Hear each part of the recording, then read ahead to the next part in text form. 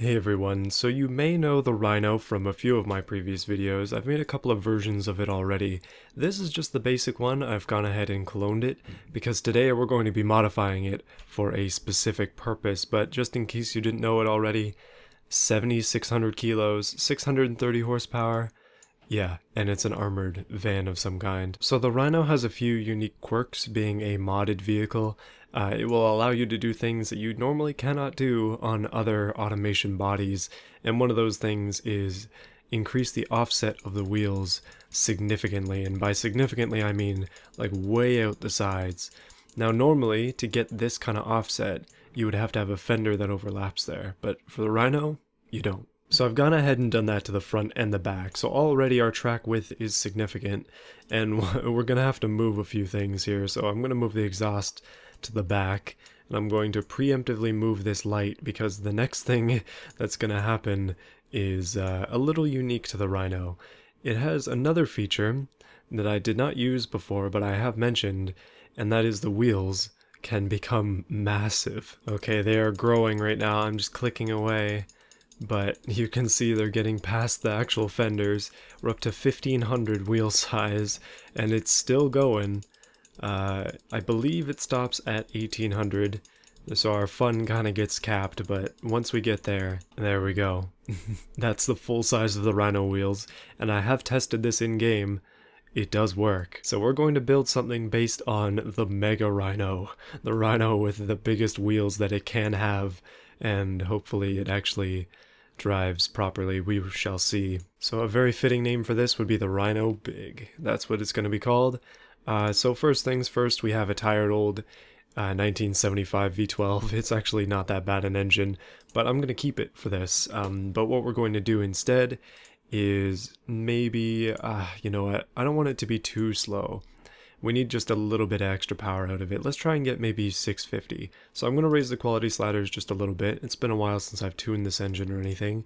It does, okay, even with just the slight quality slider raise, it does cap out at 650, but it would be good to fix some of its issues perhaps. Currently it's naturally aspirated. I'm going to leave it that way. We don't need anything too nuts here. We're already doing something that is unrealistic. So I'm going to go super leaded. And we'll mess with the fuel mixtures and such. Alright, it's 678. We don't care about fuel economy at all, so let's raise this. Actually, let's not raise that, because we're just losing power. We'll raise up the ignition timing a little bit, and maybe... Oh no, we're good on exhaust. Let's go race exhaust. Oh, okay, there we go. There was our restriction. And, like, 700 horsepower is not bad. We need power low end, though, so I feel like I might need to lower the cam profile. So we lost a bit of power, but we did gain a lot of mid-range power. Our peak power is down, but that's fine. This needs more torque than anything. So I'm going to lower that up just to make these things a little bit better. And that's going to be it. Alright, so we have a power plant for this thing. Maybe it's time to put some off-road fixtures on there. I moved the exhaust because I actually made this previously, and these will cut off the exhaust, and then the exhaust fixtures just don't exist anymore, so we'll have to redo that. I'd like to fix this, so we might redo some of the other features there as well. And I think that there are quite a few mods that I have downloaded that will apply to this as well. But first things first, we need some paint. The Rhino has always been just a steel color because it's an armored truck. Let's update the color of it to the more modern looking steel. Oh, that is perfect. Flat black. So the entire Rhino has been blacked out except for these chrome fixtures here. I don't know why. In the original build of this I didn't change these, which was dumb, but anyway. We'll just... Actually, let's just get rid of that and duplicate these. That just makes it easier. And now they are the exact same. Magic. Alright, so one thing I wanted to do, because these clip into the body very obviously, I wanted to do a cutout to show that they're, well, oh yikes, I forgot how many mods we have. Yeah, there are a few bull bars and things here that we're definitely going to try, but I also have some cutouts for fenders, and they don't seem to work too well on this application. I don't exactly know why, but I'll show you what I mean. Alright, so these are them. But basically you can see, like, if I put it up against the body, it'll cut out a section, which is really cool, and you can use that for a lot of different applications, but unfortunately it will not go any lower on the Rhino here, so it just it just doesn't look right. I don't know. I guess I could try maybe putting one on the side. Maybe we can give that a shot. Okay, so an angled version does somewhat work. Okay, we might be able to do something with this. It might be a little bit rough looking, but it'll be cut out at the very least. Okay, alright, we're getting somewhere. If we just make this body colored, then it should theoretically blend in. Oh goodness, okay, this looks a little rough, to be honest. I don't know if I'm going to keep it or not, but for now I'll leave it. I think one thing, I don't want them to come to a point because that's just kind of weird, but perhaps, I don't know, it cuts it out. If nothing else, it does cut it out. We'll come back to that and see if I can get it to look proper. Alright, so up front we have a license plate. We can get rid of that. This is not going to be for on-road use. I'm going to drop the bumper itself down a bit farther because I want to put a winch on there. We're not going to be sacrificing any roll or like approach angle here, but I do have in the tow hook section there is a winch, so let's put it on. It just makes sense for this vehicle. However, I think that the Rhino, seeing as it currently weighs a ridiculous amount, could probably use 2 or 3 of these. Alright, the back end, we do have a trailer hitch. I'm going to get rid of that for now. Exhaust, same thing. We're going to do something different with the exhaust. Probably go for a snorkel and then, I don't know, maybe exhaust up and out the back or something. I don't know. But first things first, we need a rear bumper on here of some kind. I do have quite a few options, including some off-road spec bumpers. This doesn't exactly match with the 1970s look, but it doesn't really need to. I think it works just fine. Maybe just that. We could also go for a very enlarged regular truck style back bumper. It doesn't look terrible, to be honest. It's not the worst thing I've seen on this body, but I don't know. It just doesn't fit with the overall boxy shape of it, does it? Gotta make some design choices here. Like, if I really want it to fit on there, it has to be absolutely massive. So I think I'm going to get rid of that and keep exploring on this and see what there is. Alright, I think I've got it. I'm going to go for this one here. It's just a nice flat look. And we can probably put a hitch on there too, because, well, what is this thing without a hitch? It just needs it. There we go. Perfect. In order to fix that bumper cutting issue, I had to put the lights up here. But I think that's going to be fine. They don't look too bad up there, actually, which is a good thing. But one thing we are missing that I put a little bit of extra detail on one of the previous ones that I did, the van. It was not that long ago, but basically all I did was take these and just have like a triple light at the top, which is very sort of like large vehicle-esque. They all seem to have it, so why not put it on these as well? I think it's just like that extra little feature that you need to bring it all together. Unfortunately, the Rhino does have a few body issues, like it has some odd cutting here and there, depending on what fixtures you use, but for now, it's not bad. That's going to work out just perfectly. And of course, we need some massive off-road lights. Can't be an off-roader without them. I do have a few options, I just gotta find them. I don't know where they went, but I've got a lot of, like, a lot of mods, if you've been watching the videos. There we go. So we have a few options in terms of off-road lights. So we can stick these sort of ones down here, maybe a little bit larger sized, just kind of makes sense for this considering how massive it is. And then we can take, I guess, these and put them on top. Haven't used these for a while. Okay, it does kind of look like it has rabbit ears on it, but that is not intentional. I do have a few other things that I want to put on there, including a back rack. I believe I have one somewhere. Okay, this is sort of meant to go in the back of a truck or something, but that's not really what I'm going for. There's another piece here somewhere. Alright, I found it. There it is. This is the one. Okay, let's get rid of these because we're going to use this fixture instead. But this does have quite a few variations that we can use to put a little bit of a top rack on here. And then we can also use some of its bumper features as well, but this is just a really nice mod. It's just perfect for this build, so we're gonna make a huge version of it and then put it on. That is massive, but it just fits so well. Alright, and it's going to be a shiny metal as well. The lights on it are just huge, but it's perfect. This is exactly what we needed on there. The off-road version of the Rhino is coming together almost flawlessly. Still have to fix these, and I think we should probably add a couple of extra things from here, just for those extra touches. Now it does have like holders that you can use to, I guess, put fuel in or whatever you might be carrying. Unfortunately, they do stick right to the door on the Rhino, which isn't great. Oh, we can have a side box? That's cool. I'm definitely going to put one of those on here. Okay, this definitely seems like something that would be more for a truck, so I won't do that. Alright, I am going to put one of these on.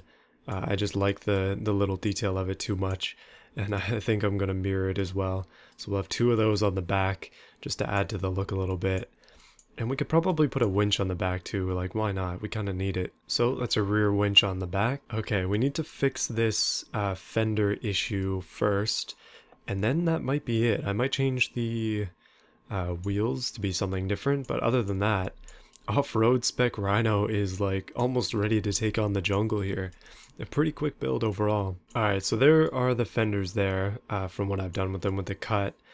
I'm not sure about this. I don't know if I'm gonna stick with it or not. I tried to match them up with another one that goes on top, and it sort of works. If I was able to just have flat pieces, it might be a little bit easier, but these kind of curved edges here don't make it easy. Maybe looking from a distance, it does look a little bit more realistic, but there must be a better way to do this. I might have to think for a second. So hold on, let me think if I can do this a better way, and then I'll be back. Alright, I've decided to keep the back, but I'm not going to do the front. I did try the front, but I think that it looks okay as is, and that it just doesn't work with this like smaller section here. I can't get it to go right, so we're going to keep the feature on the back. It's a little bit different, but we'll see what it looks like in Beam. Hopefully it turns out okay and doesn't just become a bunch of lines. One final touch is I'm just going to duplicate a bunch of these, put them all on the front here, and hopefully that kind of looks a little bit more like big beast type of truck thing. And yeah, it mirrors the back and it works out perfect. Let's move on. So the game is giving us a few warnings. It says strong understeer, and it has significant issues with wheel spin. I'm surprised actually that it's not complaining about the wheels being too big. I had, like I said, I previously had tested this, and it did complain just a little bit. It said that the wheels were not thick enough, basically, which doesn't make sense because they are massive, so thankfully it's not giving that same issue. Okay, on to the drivetrain. So we need four-wheel drive for sure. Manual, I guess. We'll put it up to 5 speeds. More speeds the better in this case. We have not got much top speed out of the engine upgrades, and we're still having wheel spin issues. Let's take a look at the graph. 79% wheel spin issue, and we're still going 0 to 139 seconds. Oh my goodness. Okay, let's go automatic locker. We're gonna need to be able to lock the diffs on this. That has helped with the wheel spin a touch, but I'm going to lower down the spacing. It's really not going to be quick at all. In fact, it is going to be incredibly slow. In each gear, we have 100% wheel spin chance in first gear. Honestly, I don't know if this is even accurate considering the wheels are just ridiculous. But one thing I'm going to do for this build is I'm going to increase the quality of these components, just because we definitely need at least some help to stay alive here, especially with this. Oh, I accidentally broke it. I think I might have broken the wheels, because now we don't have a graph anymore. Uh-oh, I'm gonna have to retry here. Okay, got the graph back. Hopefully things are going to work. That's crossing my fingers there. 64% wheel spin. We're going a little bit faster to 0 to 100. I'm probably going to lower this down even more. It is not meant for top speed at all. Actually, let's lower this just because top speed is not really that big of an issue. We really want more power down low. So we're going to have low spacing, and hopefully that'll help it. I am going to try chunky off-road tires. That might be a mistake. We'll see. Now, one thing that is debatable, the vehicle still weighs even more than it used to, 7,700 kilos. We should probably do a little bit of weight reduction, like just a little bit. We'll go alloy rims instead of steel. Probably not realistic again, but For now, we'll leave it. We're gonna need the best brakes money can buy, like the absolute best. They're already high quality, but we need even better than that. And we'll increase this brake airflow 100% as well. It needs it. Then we'll put that up too. Seems like we don't even need downforce because this thing weighs more than the Earth does. Okay, we're gonna take out the seats. We're not gonna have any of these middle seats. We're just gonna leave the two here, and we'll have basic stuff. Lower weight with higher quality, so we'll raise that up. That can stay the same. Actually, you know what? Safety, we'll lower that down, and we'll lower this down too. We just want to make it weigh just a little bit less. I'm gonna go standard. I'm gonna go gas monotube and an off-road preset, so it raises the height. We'll increase the suspension quality as well. And this thing is even more of a monster than it used to be. Honestly, I think we could probably fit a full Bugo underneath here, but we're going to test that soon. Okay, so we have lost 1,000 kilos, so it is much lighter, which is good. That'll help it a lot. It's not having as bad of issues as it previously did. Its top speed has gone up, but if we take a look at the wheel spin, okay, it is down, and the thing is a lot faster, so seems like losing all that weight was a pretty good idea. But I think that's going to be it for the Rhino Big. The off-road edition of the Rhino is ready to take on some obstacles in Beam, but I don't think anything is going to be able to stop it, especially not with that much ground clearance. We'll have to see. So I bet you can already tell I'm going to have way too much fun with this. The Rhino has come out looking pretty darn good.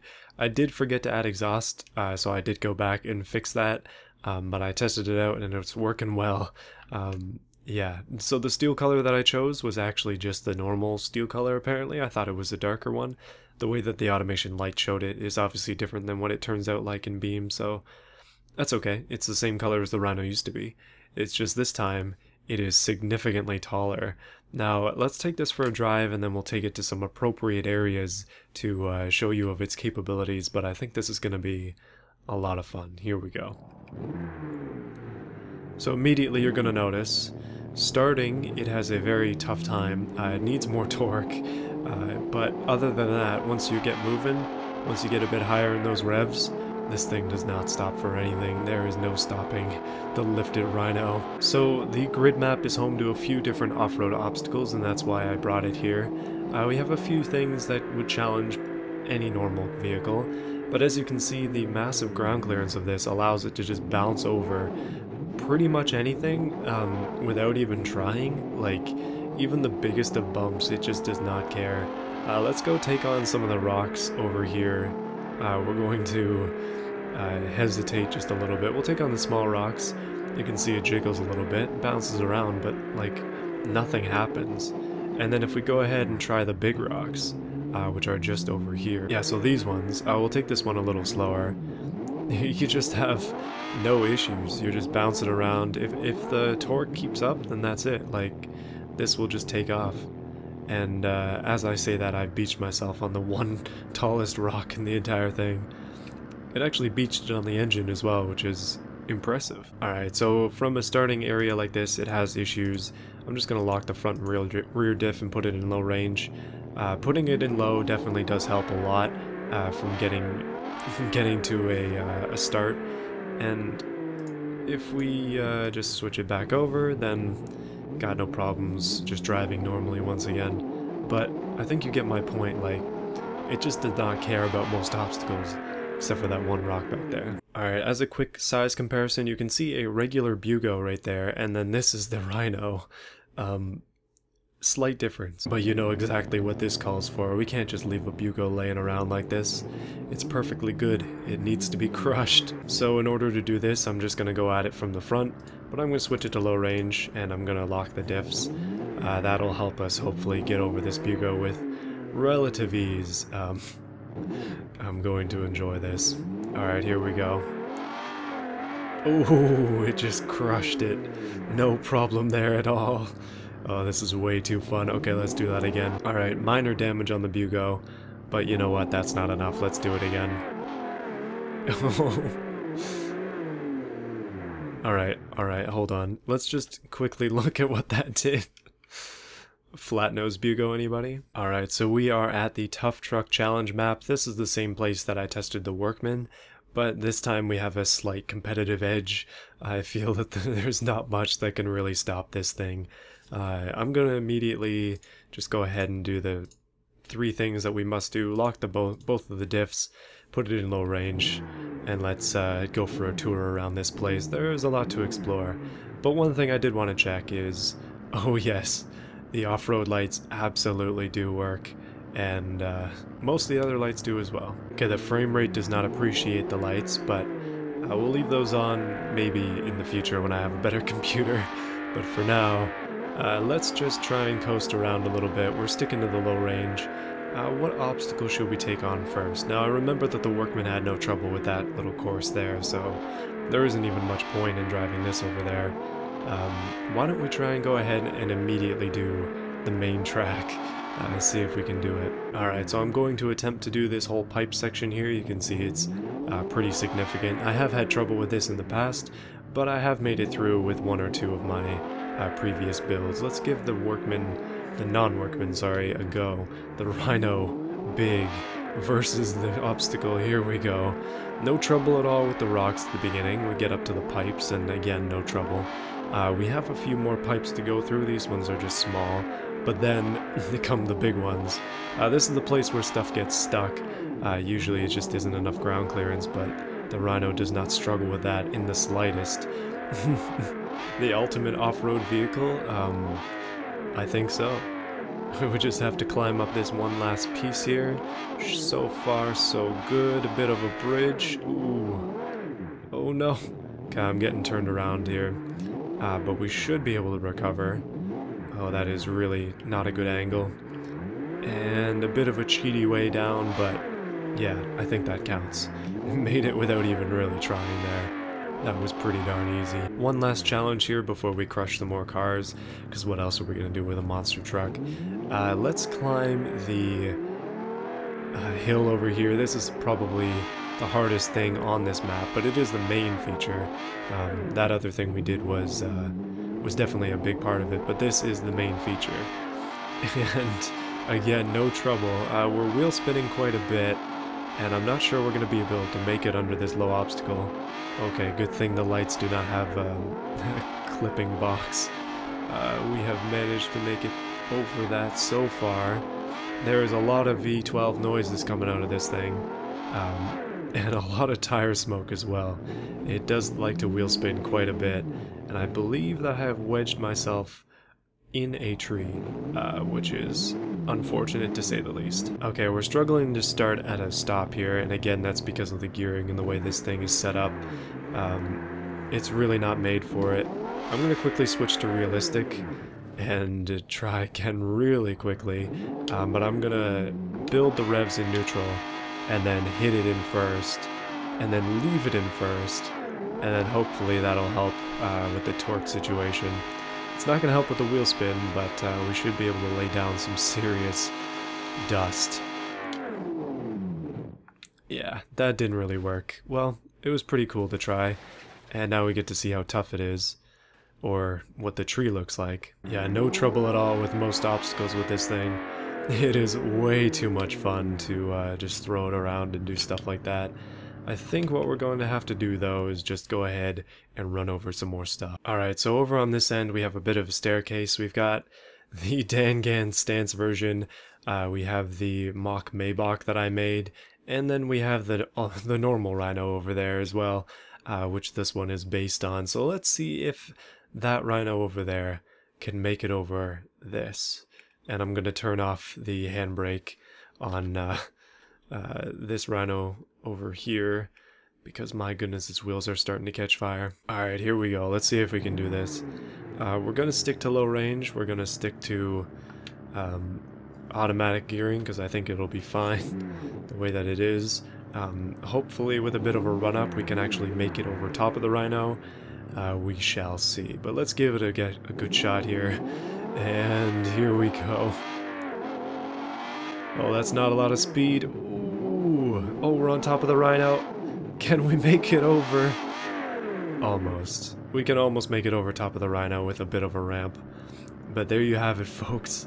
That is this video. I just want to thank those who have decided to sponsor the channel, specifically Will, Canadian Steel, Boraz Ramirez, and Slowfire Chicken 69. Thank you for your support. It really means a lot for those of you who click the join button. I appreciate it. Yeah, the Dangan is not looking too good, but I'm surprised the Mach Maybach actually managed to live through that without too many issues. Not too bad. But that's going to be it for this video. Hopefully you enjoyed. Thank you for watching. Yeah, Tuesdays are definitely more about some weird stuff like this, but hey, just wait till a little bit later. Friday, I've got some good stuff coming up. We might be making a competition to the owl. We'll see.